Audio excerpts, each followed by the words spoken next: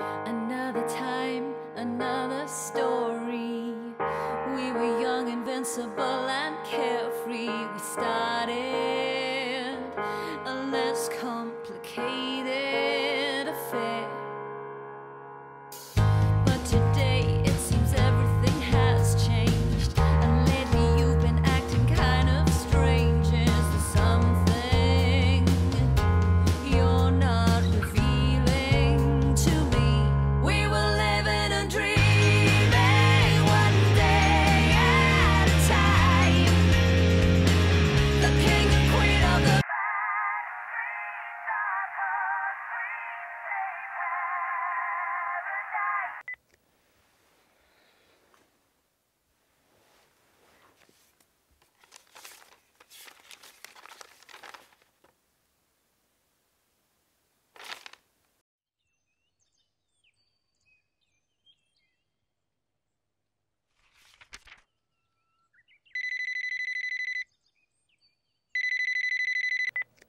Yes? Lance, what the hell is this? Whatever do you mean, my dear? Don't be stupid, Lance. You know full well what I mean. This letter that you've left here. You're an intelligent woman. What does it look like? What? Dear Jane, I've had enough. I can't keep playing second fiddle to your career and everyone else. It's been 15 years and I can't take it anymore. So I'm leaving. Hopefully I will find someone who loves me for me and you will find a man who lives up to your expectations.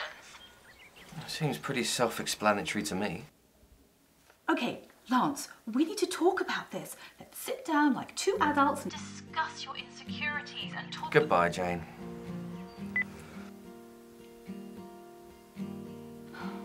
I thought I was good at loving you,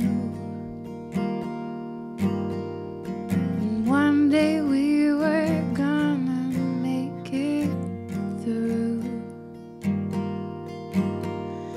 the seas of doubt and lands of hate. I thought that once I heard you say that, so I thought I was good at loving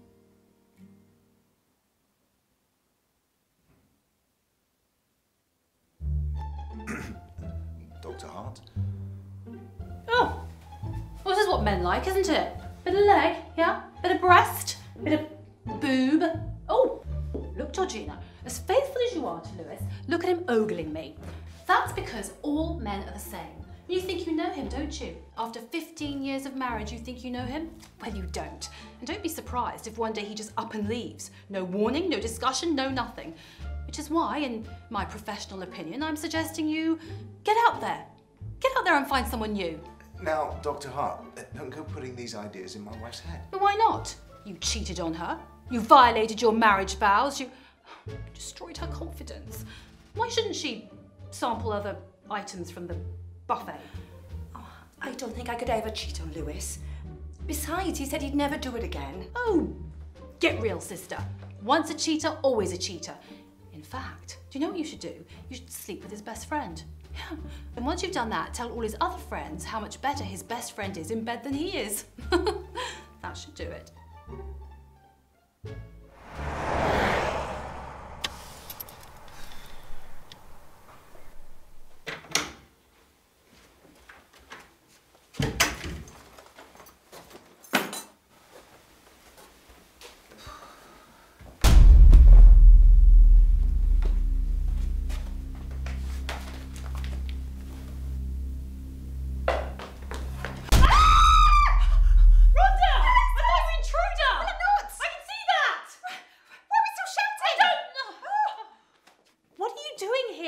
How did you get in? Key under the mat.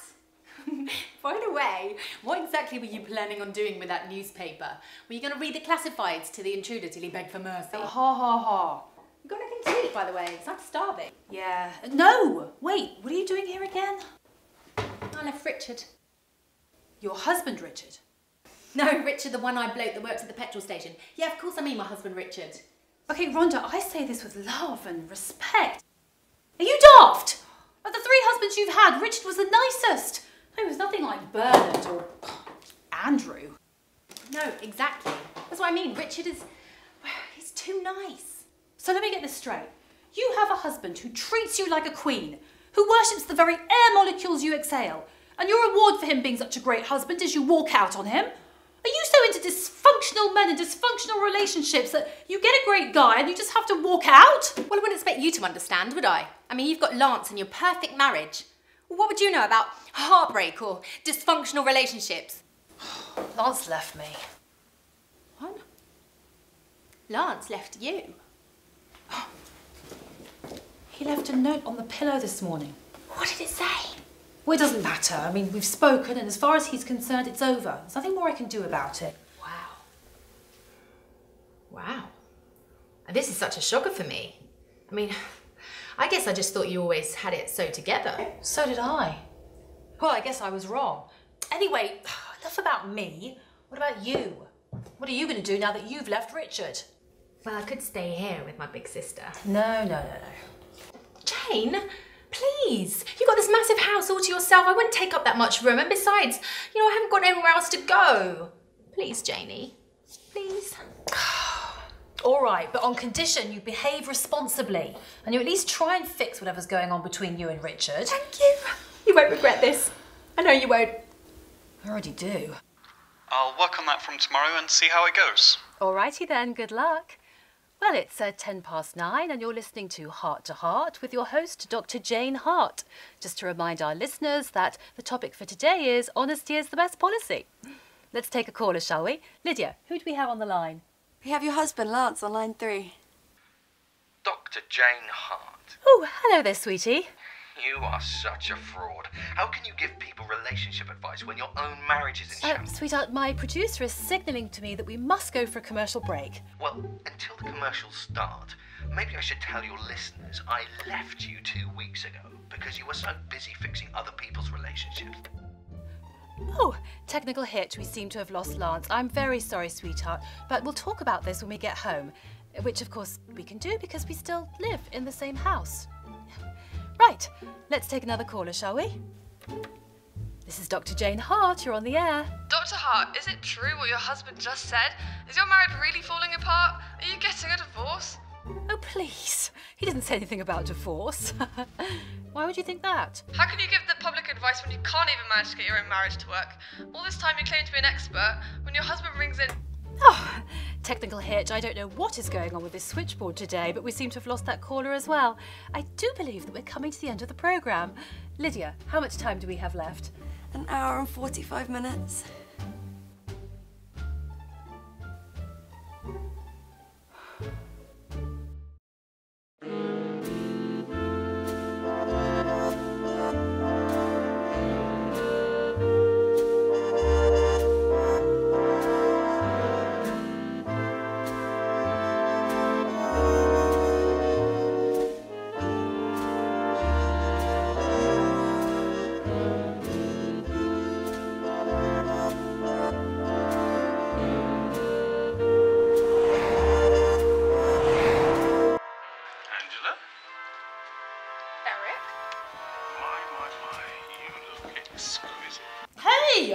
Jane, you've been watching Trials of Love every day for the past week. So, I like it. No.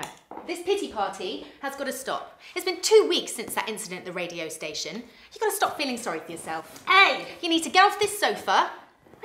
You need to take a shower. No, I'm not doing any of that. Jane. I'm going to sit here and cry till I die. Jane, I've known you all my life. You're strong and courageous. Remember what you used to say to me when we were young? That you used to say that our family was full of failed marriages and that you were going to be the one to prove that marriage can work.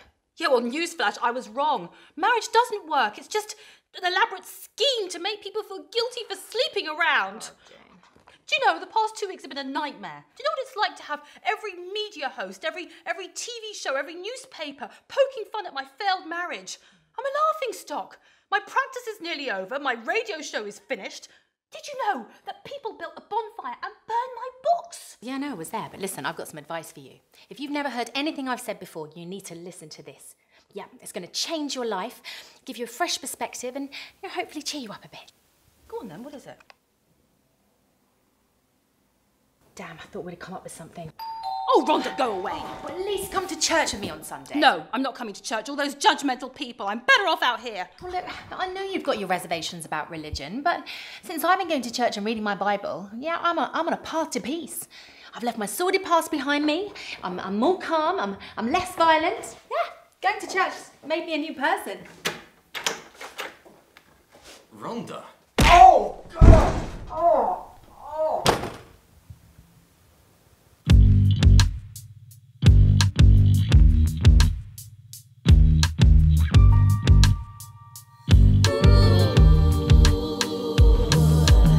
Now this is where we have to try again. I got this broken heart that I gotta mend. I gotta put it all together, piece by piece again. Maybe you could help me and make me whole again. I have to be just one, but still be whole. And God knows I had a bit of soul. When I saw you, I felt young, like my life had just begun. Guess I thought maybe you're the one. Well, maybe, baby, I could see into the future. Maybe it was just a coincidence. I knew you, but then when you looked at me, I knew God had bigger plans for you and me, you and me.